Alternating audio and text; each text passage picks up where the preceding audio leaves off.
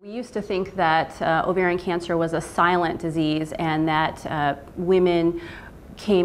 most women do come in with advanced stage disease, but what research has really shown is that there are symptoms. Inability to eat full meals, feeling early satiety, abdominal swelling and bloating, pelvic and abdominal pain.